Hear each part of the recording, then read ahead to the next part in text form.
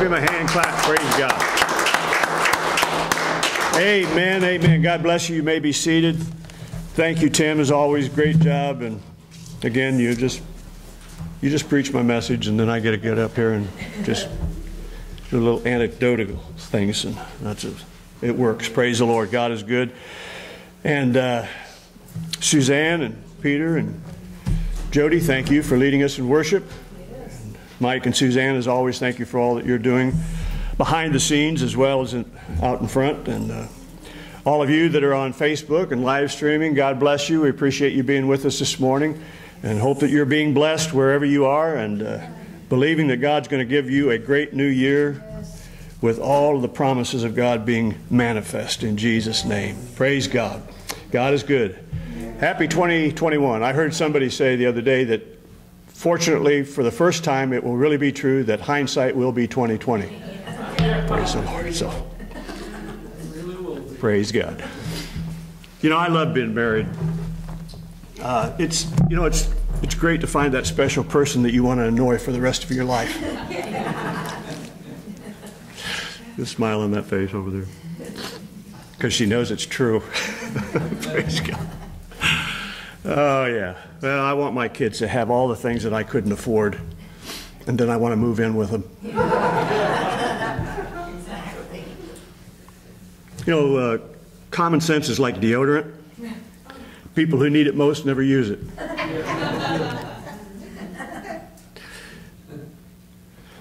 Some of you may not know this. Well, my dad had a furniture store and a gas station and some stuff and businesses that he ran. But years ago, you may not know this, but I used to sell furniture too. Trouble was, it was my own. Praise the Lord. Apparently none of you have been there.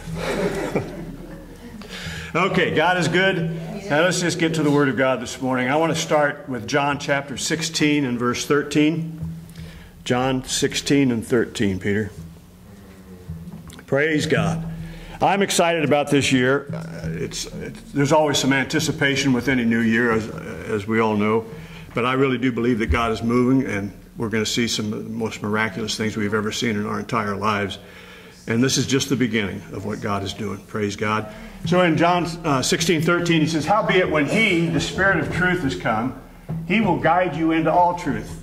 For he shall not speak of himself, but whatsoever he shall hear, that shall he speak, and he will show you things to come." Praise the Lord. John 3, verses 3 through 8. John 3, 3 through 8. Jesus answered and said unto him, Verily, verily, I say unto thee, except a man be born again, he cannot see the kingdom of God. Nicodemus saith unto him, How can a man be born when he's old? Can he enter the second time into his mother's womb and be born? Jesus answered, Verily, verily, I say unto thee, except a man be born of water and of the Spirit, he cannot enter into the kingdom of God.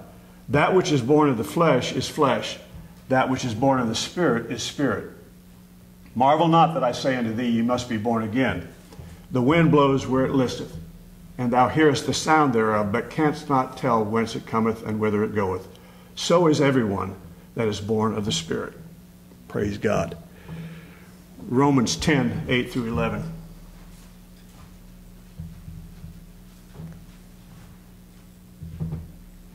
Thank you, Jesus.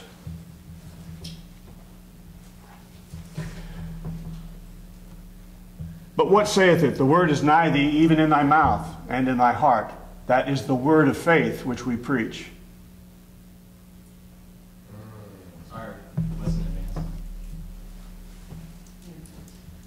If thou shalt confess with your mouth the Lord Jesus, and shalt believe in thine heart that God hath raised him from the dead, thou shalt be saved. For with the heart man believes unto righteousness, and with the mouth confession is made unto salvation. For the Scripture saith, Whosoever believeth on him shall not be ashamed. It's interesting that that very Scripture is telling us how we are to live our lives as Christians. With the heart we believe, and with the mouth we confess. It begins that way in salvation, and our entire Christian life then is supposed to operate from that same principle. And there's a a movie. It was out several years ago with Bruce, can't think of his last name now. Bruce Willis, yeah. And he was a psychiatrist, and the movie went on for the whole movie, and you don't realize until, unless you're a lot smarter than me, which is quite possible, that he's actually dead. And the boy has a sensitive spirit to spirits, to demonic and otherwise. And the boy says something that has just resonated with me ever since, and that is, he said, I see dead people everywhere. Well, so do we. We just don't know it. Because if they're not born again, Tim talked about it, Don talked about it, Suzanne, everybody that shared this morning, Eric, look, when Adam and Eve sinned, and I'll get to this at some point probably here, but God said, the day you do this, you're going to die. Now Satan said, oh, you surely won't die. You know, he's just saying that. Well, on the one hand, they didn't. Physically, they did not die. But spiritually, they did. God breathed into them, Tim said. He breathed into them the breath of life. God life, spirit life is what happened. Their spirit came alive. When they disobeyed God or refused to honor His word or believe His word, their spirit died. Physically, they were still alive, but spiritually, they were cut off. Every man that's been born since that day has been born with a dead spirit. And it's not until Jesus tells Nicodemus, you've got to be born again, because it's the only way you can connect again with God. Because your physical life is not what God's really interested in. I mean, He takes care of us, He provides for us, but it's our spirit life that He connects with. God is a spirit, and it's His spirit that He's given us that gives us true life, real life, what life is really all about. And the sad thing is, the vast majority of people, they don't know they're dead. They don't have any idea of what the possibilities are for them if they were to receive God. Instead of that, they mock God. They ridicule anybody who does believe, not knowing that they're the idiot. They're the one who is dead. They're dead people walking. They're just waiting for the flesh to drop over, and then they're done completely. They're cut off from God forever. So when Jesus talked about the Spirit of truth that would come, He said, He will guide you into all truth. He will teach you things to come. Have you ever, we have conversations with unbelievers, and you talk to them about the Scripture, and it's like you're reading Mark Twain to them or something, or even less than that, because they don't see any sense at all to what we're saying. They get nothing about it. Why? Because they're spiritually dead. Right? Unless they get quickened by the Holy Spirit, it's impossible for them to receive the things of God. So the Spirit of truth, or the Spirit of Christ is also called, is going to teach you and guide you. In other words, He's going to enlighten you. Right? He's going to give you revelation. The Holy Spirit lives, or the Holy Spirit dwells in the human spirit. And as believers, He dwells within our spirit. Amen? So the human spirit is capable of receiving all of the things of God. And that's how they have to be received before they can be manifest. They have to be received by faith first and foremost. Now look at 1 Corinthians chapter 2, verses 7 through 9, Peter. 1 Corinthians 2, 7 through 9. And what I'm talking about is what I feel like God is saying to us for this year, for our lives, period. But especially in this upcoming year. Because, there's so many Christians, myself included at times, who live as though we're not even born again. And I don't mean that we're out necessarily doing really horrible, sinful things. We're just not tuning into the Holy Spirit. We're just not tapping into what God is trying to share with us. We get so caught up in the things that are going on around us and the things that we're seeing and hearing and feeling that we kind of push back or refuse to allow the Holy Spirit to touch us, to speak to us, to move on us. And that's the only way we can really be successful in this world. Amen?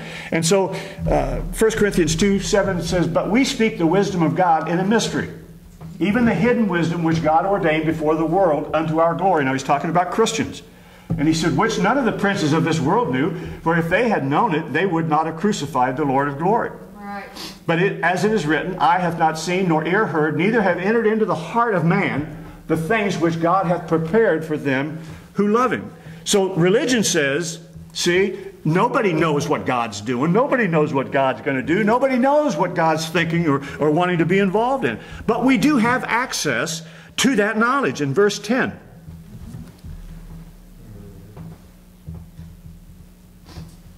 But God hath revealed them unto us by his Spirit. For the Spirit searcheth all things, yea, the deep things of God.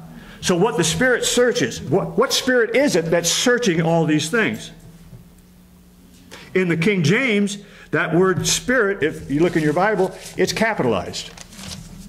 So it would cause you to think or lead one to believe that he's talking about the Holy Spirit. But Paul isn't referring to the Holy Spirit. In the original, or in the Hebrew, Greek, English interlinear Bible that I've got, it's not capitalized. And so I believe he's referring to the human spirit. And so I ask this question. If it's the other way around, why would the Holy Spirit need to search the things of God? Yeah. The Holy Spirit already knows the things of God. It is God. Yeah. It's the human spirit that searches the things of God. Yeah. So none of us can really be complete in life unless our spirit is in tune with God's Spirit. Because that's where the truth is. That's where reality actually exists. The human spirit is always in search of fulfillment. It's always in search of happiness or something to satisfy it, to make it complete, to make it be what it should be. Amen? And that only comes by being one or in sync with the Father, the Holy Spirit. That's the only way we can ever be truly satisfied. It's the only way we can ever be truly happy.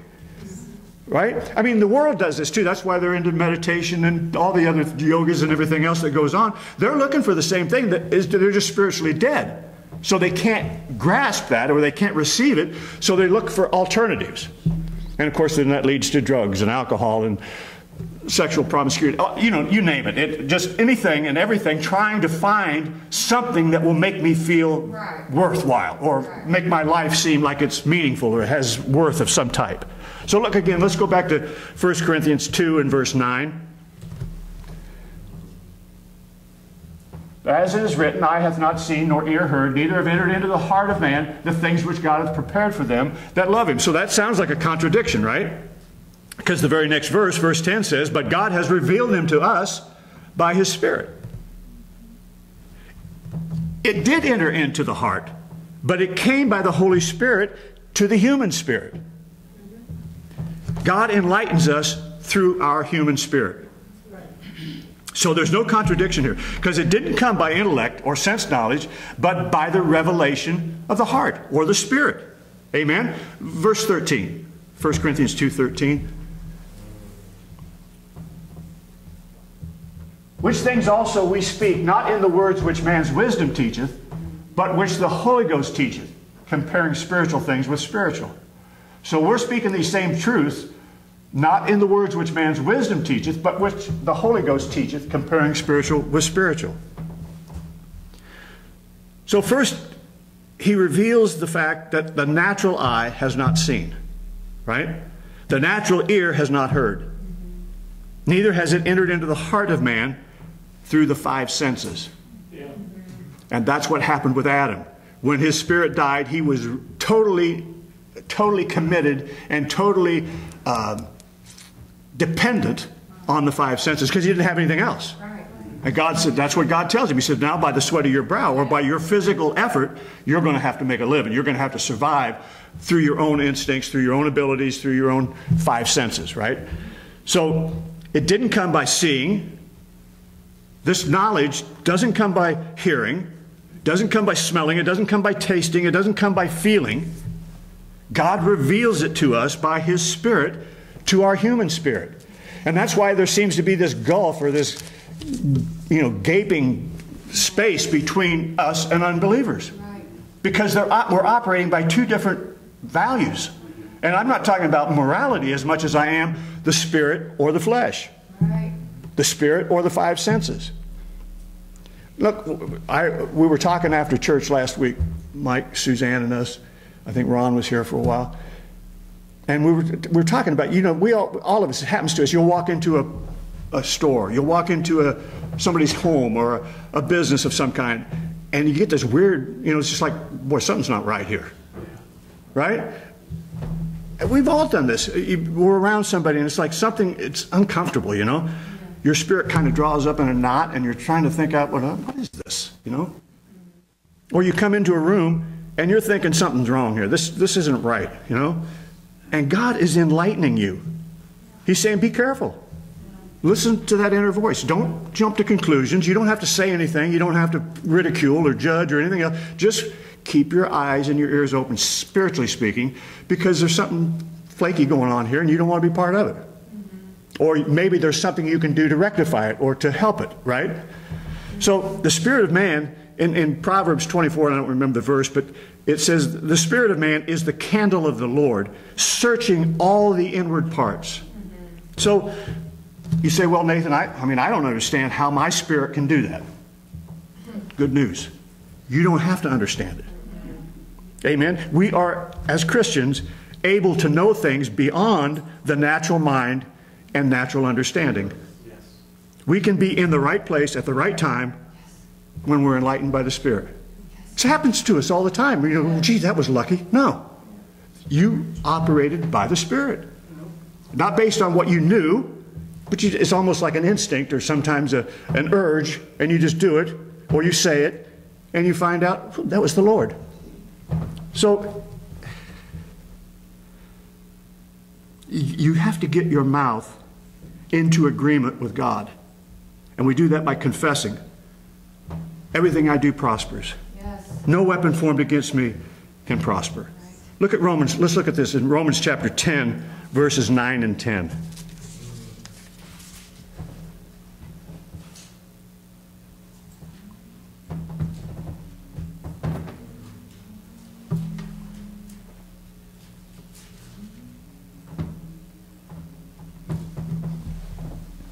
That if thou shalt confess with thy mouth the Lord Jesus, and shalt believe in thine heart that God hath raised him from the dead, thou shalt be saved. For with the heart man believes unto righteousness, and with the mouth confession is made unto salvation.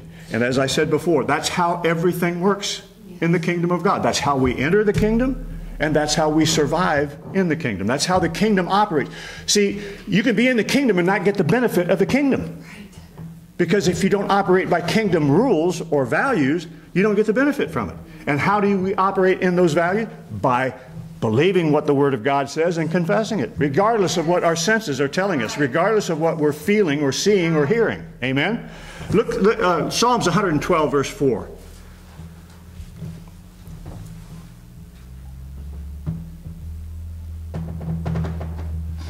Unto the upright there ariseth light in the darkness. He is gracious and full of compassion and righteous. Unto the upright, that's us. He has made us upright. He has made us the righteousness of God in Christ.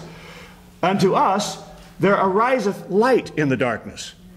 He is gracious, full of compassion, and righteous. Well, folks, I think that we all realize the world's getting darker every day. Yep. But that's not something that should be discouraging to us. For light shall arise in us, even in the midst of darkness. Praise the Lord. Some people are saying, how in the world do you think you're going to have so much light when everyone else around us is in darkness and don't even know it? God's Word is a lamp to our feet and a light to our path, no matter how dark it gets. That is right. I'm not being negative, and I'm not trying for sure to create fear. But things in the world are not going to get better. Good news is we're coming closer to the kingdom of light. But unbelievers, they see the world getting closer to the kingdom of darkness. Their darkness grows darker because their lamp has been put out. And we wonder why we have trouble communicating, how we have trouble dialoguing, how political parties can't get together. Because this thing is not about the natural. This is about spiritual warfare. Yes, it is. On every level. Yes. When Adam was created, his candle was burning. God breathed into him the breath of life. He enlightened him. But when he sinned, when he failed to believe God's word, his candle went out. From then on, he was ruled by his five senses. You could say, and I would, his spirit man died. Genesis 2 and verse 17.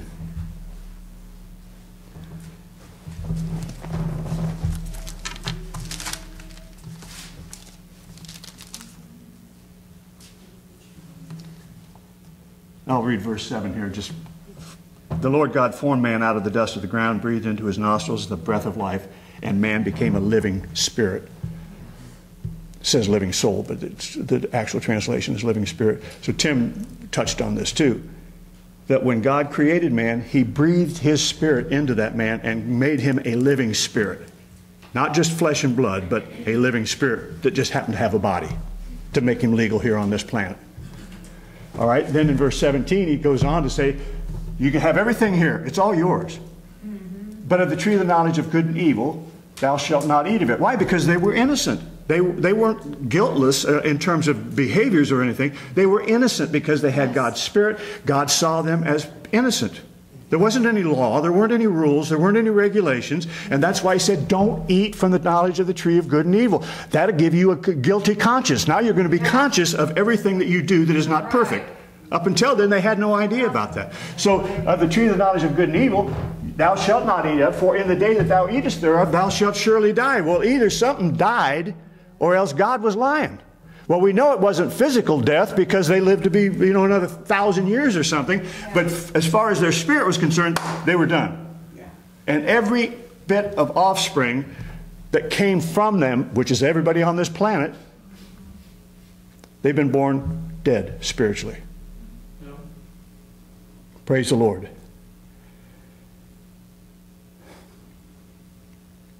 First Corinthians 2 and 12. Let's go back there again for a minute.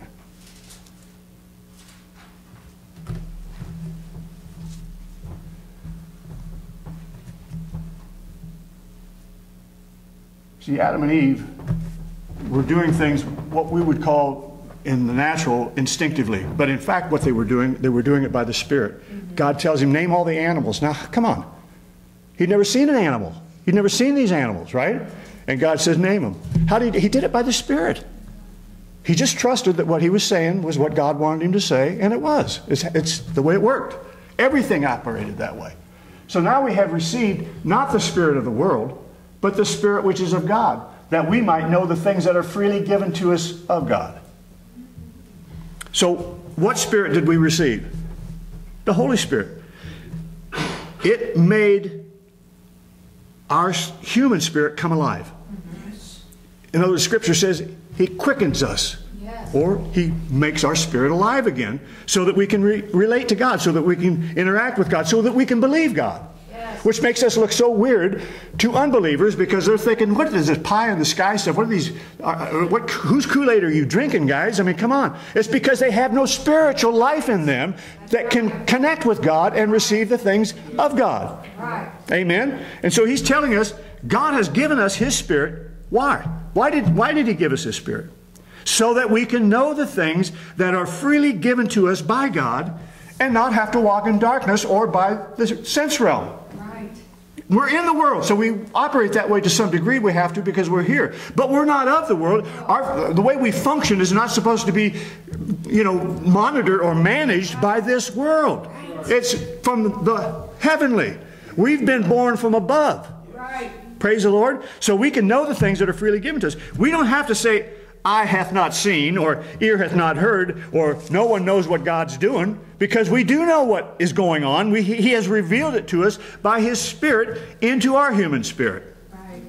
Amen. The words that I speak to you, they are spirit and they're life. That's why they resonate with a person who's a believer, because their spirit is quickened by this. Right.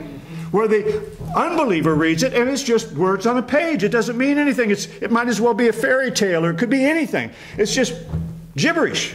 Why? Because these things are discerned by the Spirit and not by the intellect. Right. You could go to universities all over this country and around the world for that matter and enroll in a theology class and get all kinds of information, but not one lick of spirit. Nothing, amen, that would really identify you with God. It's just a bunch of rules and moral causes to be forwarded. Yep. And it's why there's this great gulf. Yep. Right? I mean, it's like Lazarus and the rich man. He said, I can't send him to tell your brothers. There's this great gulf between you, and it can't be passed. You can't come over here, and he's not going there. That's the way it is even in the world. There's this great gulf, and although we don't see it naturally, we certainly sense it when we're in situations with people that are non-believers. And you're thinking, you feel sad for them on the one hand and angry on the other. Yeah. Like, come on, get a clue, man. Wake up. There's so much going on here that you're just totally unaware of. And we look at politicians and the decisions that they're making, and we think, my God, what are they thinking? They're not thinking spiritually. No. Now, they can verbalize some spiritual truth just because they've heard it. Yeah. And they know that that will satisfy a certain group that will then vote for them, even though they have no clue what they're talking about. Right. So I'm not worried. I'm not worried about Democrats or Republicans. I'm not worried about black and white. I'm worried about the Spirit of God being resident in our lives. That's what makes us victorious. That's what gives us the victory. And that's what brings God into our culture, into our world, into our lives, into our families. Yes, that is right. Praise the Lord. Yes. So 1 Corinthians 2, 12 and 13. 1 Corinthians 2, 12 and 13. Now we have received not the spirit of the world, but the Spirit which is of God, that we might know the things that are freely given to us of God. Which things also we speak, not in the words which man's wisdom teaches, but which the Holy Ghost teaches, comparing spiritual with spiritual. So Paul's talking about the human spirit because that's the spiritual part of man. The physical body has absolutely no spirituality in it whatsoever. It's flesh. Right. Amen? The truth starts in our human spirit, and it changes from the inside out. It doesn't, you can give people all the rules in the world, but it doesn't work. Because this is a spiritual thing. And until we stop trying to force people to do certain things and act a certain way and behave a certain, don't do this and don't do that, we're missing the whole point. Because that will not work. There's plenty of self-help programs out here all over the place. Psychiatrists, sociologists, psychologists, it's all out there. And I'm not saying it's wrong. I'm just saying if it isn't based on a biblical truth, then it's just it's a paint job. It's lipstick on a pig, as they used to say. It's not going to change what that person is. It can help them look a little better to others, and maybe be accepted a little better, but it doesn't change anything. Praise the Lord. 1 Corinthians 2, verse 14.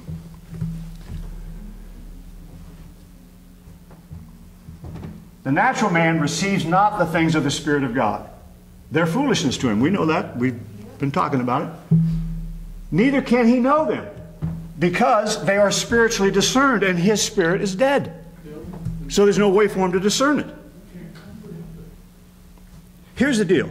The natural man, your physical body and mind, doesn't know all about you. Right? I mean, that's the reason for meditation. That's the reason for, psychiatric, delving into your subconscious and all of those kinds of things, right? Hey, John, it was the 60s, man. Right? We were trying to find something that we had no way to find. We were trying to do it through the senses. So you could just get a little higher, you might tap into something here. The problem is what you're tapping into is you, and you don't know you. Yeah. Right?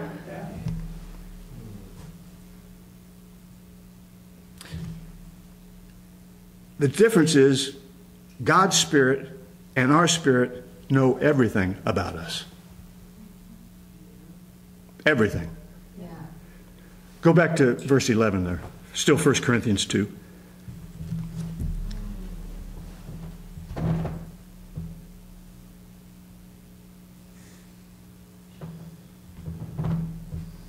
For what man knoweth the things of a man, save the spirit of the man which is in him? So you can't know yourself except by the Spirit. Even so, the things of God knoweth no man, but the Spirit of God.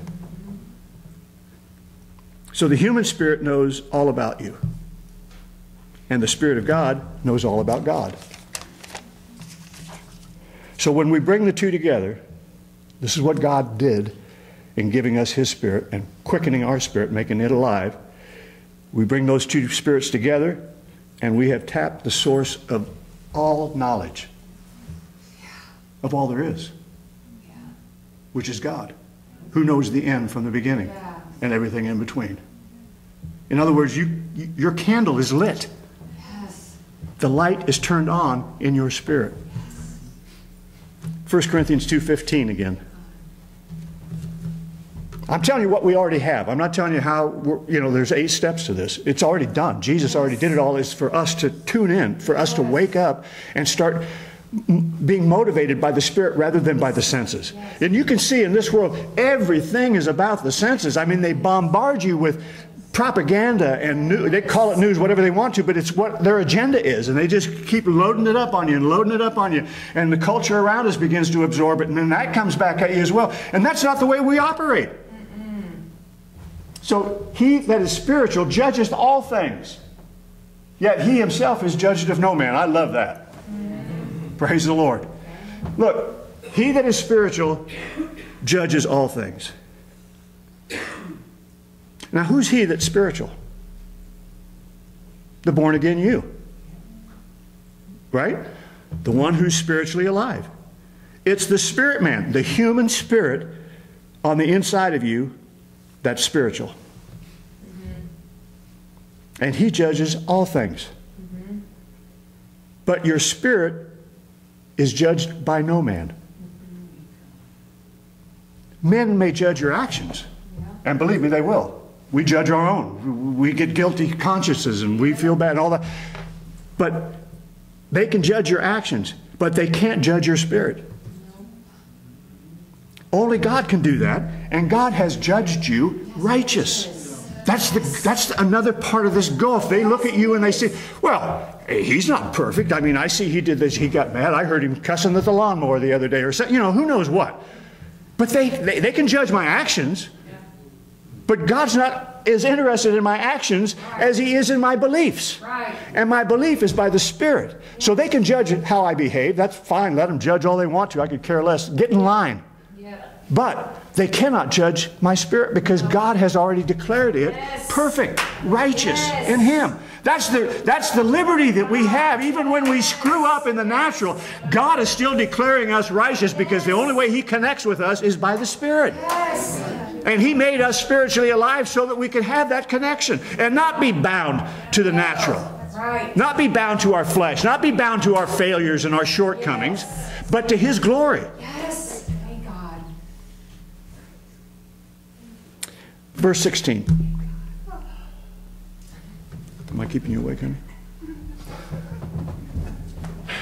For who hath known the mind of the Lord that he may instruct him? But we have the mind of Christ. So how's that work? It works through the Word of God and the human spirit. God's Spirit bears witness with our spirit. When our spirit and God's Spirit are in unity, we have, again, the access to all truth. The access to all knowledge. Luke 12:31 through 34.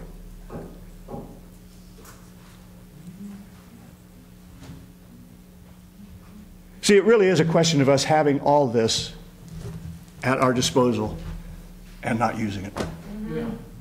Trying to fix up the 5 senses rather than just recognizing them for what they are. Weak, human, and focusing on the Spirit, the God part of us, that cannot fail, that will always be victorious, that will always be an overcomer, Peter. Can't do anything else. But you're absolutely right, Pete. You've got to keep telling yourself this because everything else in the world, including your own conscience, will tell you the opposite of that. So we have to trust in something, and the only thing that we can trust in is the Word of God. But rather seek ye the kingdom of God, and all these things will be added to you. Fear not, little flock, for it is your Father's good pleasure to give you the kingdom. We don't have to be afraid that we're not going to get it. That's what he wants to do. That's what gives him pleasure, is to give us the kingdom. Sell that you have. Give alms, or give to the charities. Provide yourselves bags which wax not old, a treasure in the heavens that faileth not, where no thief approacheth, neither moth corrupteth. For where your treasure is, there will your heart be also. Yes. Now, so your treasure is in your heart. Yes. Look at verse 35.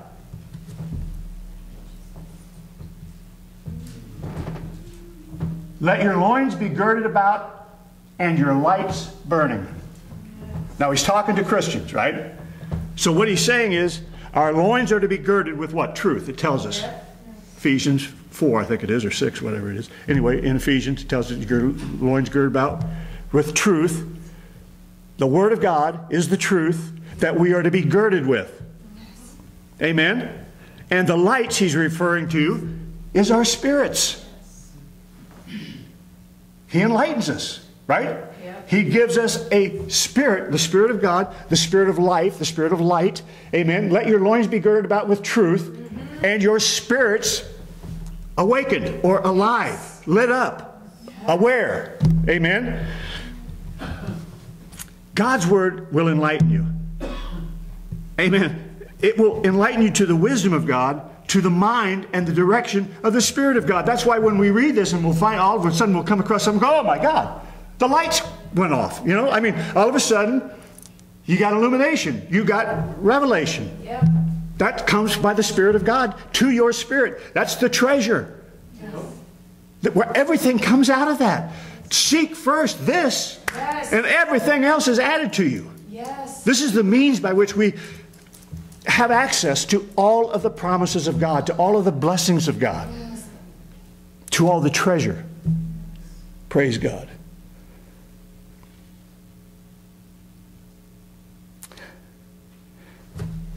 The Word of God, you can say it this way, the Word of God is the fuel for the light.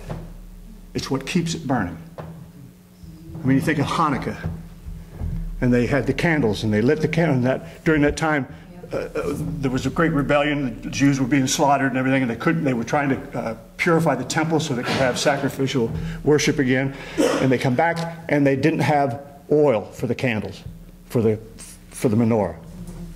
They lit it, and it burnt for that entire period of time, which is what we now call Hanukkah, which is God kept the lights going when there was nothing there to support the lights except God Himself. Yeah. God will keep our light burning, Yeah. even when we don't do anything to help it. Right. It just doesn't give us, there's no value to it.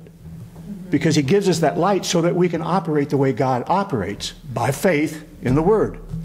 That's how it produces. That's how it does everything. And it has to be done by the Spirit. That's the treasure. That's where we have this blessing, this treasure of all that God has for us is in our spirit man. Yes. And He has lit it up. Yes. I remember Suzanne sharing, the room, the closed room, and not wanting to go there. No, God, don't go in. He knows it all. Yeah. And He's telling us, look, I've cleaned it up. It's all cleaned up. Look, you can use it for anything now. It's great. Right? And we're still thinking, oh, but that time in 98, and that over there in 2003, and God is saying, please, Yes. you're boring me. Yes. I don't know anything about this stuff. Yes. Praise the Lord. Yes. Proverbs 13, verse 9. I want to show you what God is showing me where we're at right now. Yep. Praise the Lord. And where we're headed. The light of the righteous rejoiceth, but the lamp of the wicked shall be put out. The more light you have, the more light you get. Right? The more revelation you have, the more revelation He can give you. Yep. You got to start somewhere. Yep. But without revelation, their light goes out altogether because there's nothing to feed it. There's no Holy Spirit there. There's no Word of God to sustain them. As the wicked come closer to the end, and they continue to refuse the light of the Word, even what little bit of light they have will go out. What little bit they've heard from others, what little bit they've received from other people, it'll even go out. They'll be without any light whatsoever. Look at Proverbs 24, verse 20.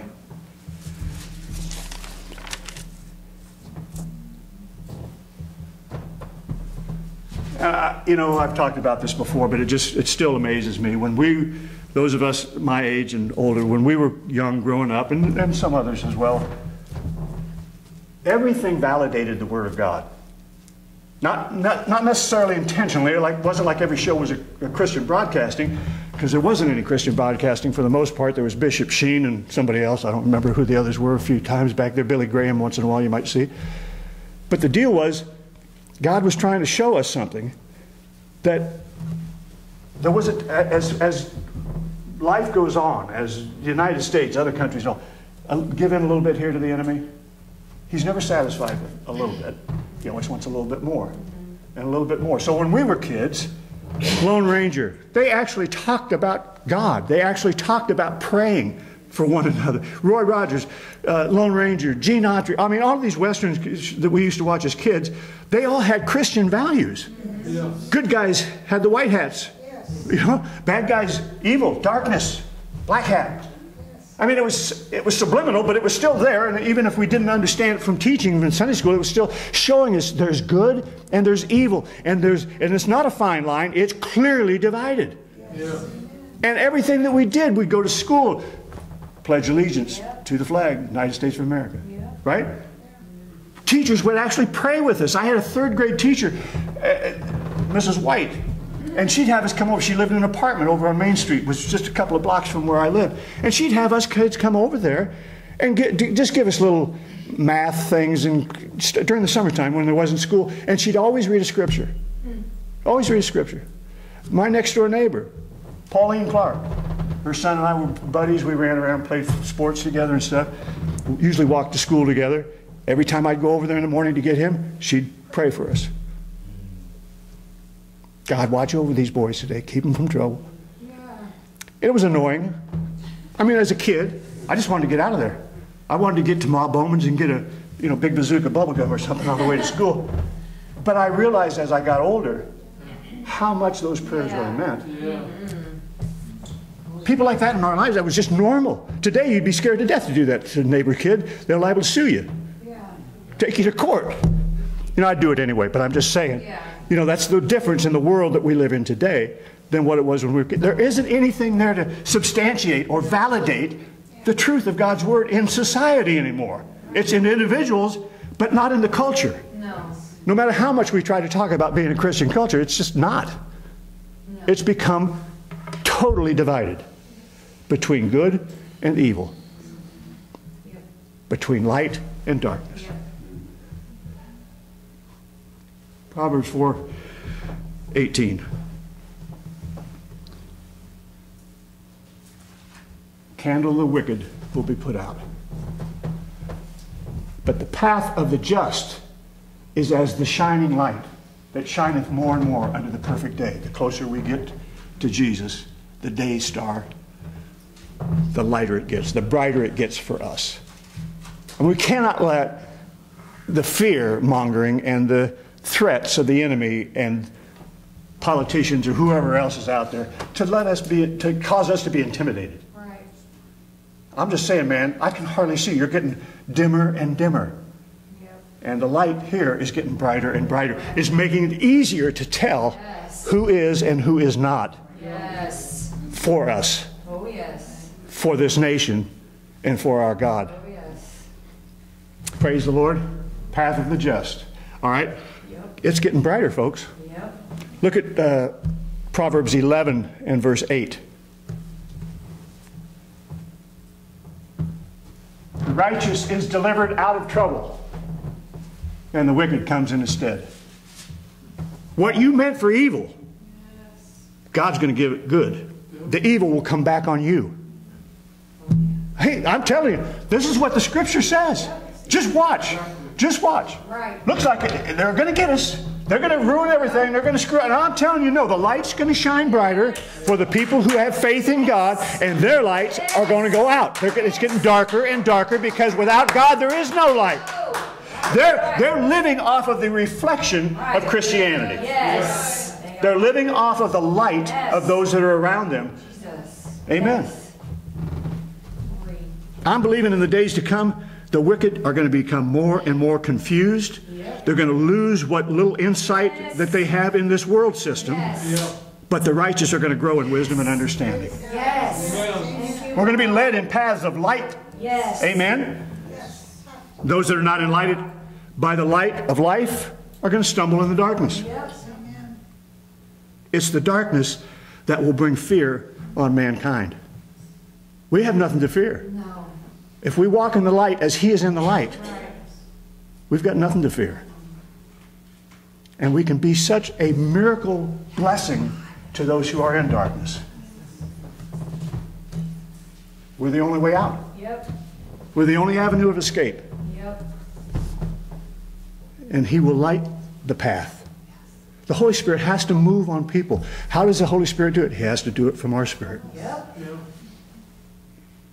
That's why what Tim was saying is so true. It's so easy to get angry with people, especially now. We're frustrated anyway. You know, we already got a lot of angst and stuff going on, and people can just annoy you and get on your bad side really quick. You know, and it's just hard to not react. Which is why it's so important that we, you know. Yep. Sometimes you know the old cliche about sometimes it's better to be quiet and thought stupid rather than to open your mouth and remove all doubt. Yeah. Praise the Yeah. Lord. Praise God. Proverbs 10:24. I'm about done here. Praise the Lord. Proverbs 10:24. The fear of the wicked, it shall come upon him, but the desire of the righteous shall be granted. Worst thing they're fearing is just exactly what they're going to get. Yep. But what are we going to get? The desire of our hearts. Yes. Praise God. Proverbs 11:3.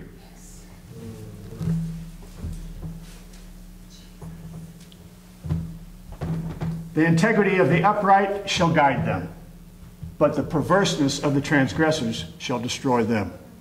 We don't have to do a thing, folks. The battle is not ours. The battle is God's. Yep. Their own behaviors will destroy them. Yes. Their own choices, their own rejections, their own hatred will consume them. Yep. But it's not going to come nigh my house or my dwelling. Amen? Upright Yep. will be guided. The integrity of the upright, or the honesty, is what he's talking about. Belief in this word is what's going to guide us. Yes. Fear has no power over us. No. Fear not. Fear not. 365 or 66 times in the Bible, he used that. Fear not. There's a reason to not fear every single day, and it's Him. It's Jesus. Right. Praise the Lord. So it's clear that there's no hope for those who don't have the light of life. You must be born again. You must receive the light of this world. You must become a new creation in Christ, a spirit being, a living spirit in a body. And then God's Spirit can bear witness with your spirit. Let's read this and we'll close with this. Proverbs 4:18 through 23.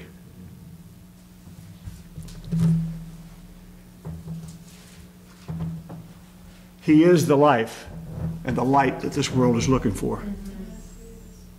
The true light. The light that lights up every man. But the path of the just is as the shining light that shineth more and more unto the perfect day. The way of the wicked is as darkness. They know not at what they stumble. That's why I don't trust them trying to fix stuff. No. They don't even know what's broke. They don't.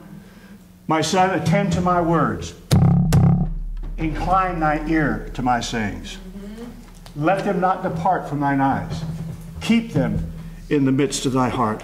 Yep. For they are life unto those that find them, and health to all their flesh. Yes. Keep thy heart with all diligence, for out of it are the issues of life. Yep. Out of your spirit Yes. are the issues of life. Everything that we have need of, Yes. God has provided. And it's all right here in our spirit. Praise the Lord. He's the true light. The light that lights up every man.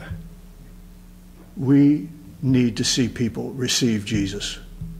Receive the light. We offer it to them. We can't make them take it. We can't force feed them. But we can share. We can share the Word of God, and that Word is what will get into them. That's a seed that can create a life. Just like the seed of God created Jesus in a virgin, in a natural woman. And God can do it, and He has done it over and over and over. And He'll continue to do it until the lights go out. Praise the Lord. Give the Lord a hand clap this morning. Praise God. Amen. So fear not. Fear not. The light is going to shine brighter and brighter. We're going to see it ourselves and experience the blessings of God in the midst of the chaos around us. The wealth of the wicked is stored up for the righteous. Praise God. Yes, Ron. Thank you, Father. Some will say, well, the Republicans are on the Lord's side. And they don't realize, no. Because you're a Republican, you're not on the Lord's side. Or the Democrat, you're not on the Lord's side. Right. But if you're in God, you're on His side. Yes. You could be a Republican or you could be a Absolutely. Democrat. If you're in Christ, you're on His side. Yes. Yep. That's why I said this has nothing to do with race. It has nothing to do with politics. It has to do with good and evil, light and dark. And God will use, the enemy will use everything to create division, whether it's race, whether it's religion, whether it's politics, anything to create strife, because where there's strife, there's every evil work. There's jealousy and every evil work. We've got to love the unlovable. We've got to be able to do the best we can to be like Jesus, so that when we are persecuted, we can say, truly, Father, forgive them, because they don't know what they're doing. They have no clue. And when Jesus spoke that, that was true of everybody on earth. Nobody had been born again yet. He was the only man to come without sin. That's what He was trying to share with those people, even to the very end. Father, don't hold this against them. They're still dead. Give them a chance to receive the Spirit of light and life. We're going to realize now, He said, we pray that prayer, Father, that's within heaven, hallowed be thy name. Thy kingdom come on earth as it is in heaven. Right. That is coming. I Yeah. didn't realize it, but that's the reason why everything is going bad, because the kingdom is coming through the atmosphere and it's pushing all the powers of darkness down. And so when you see this, look up, for your redemption. What does He say? Thy will be done on earth as it is in heaven. This is His will. And it's settled in heaven. And we're seeing it pressing into this realm. And it will be done on earth as it is in heaven before this is all said and done. That's something to look forward to, folks. That is light in the midst of darkness. And we're a privileged generation to be able to be a part of this, to experience it and to see it. To be able to exercise real faith in Almighty God and see it come to pass in our lives and the lives of our family members, loved ones, friends, and all around the world. Amen? He's going to shine bright. Praise the Lord. Let your light shine. God bless all of you. Appreciate you being here. Have a great week. See you next week.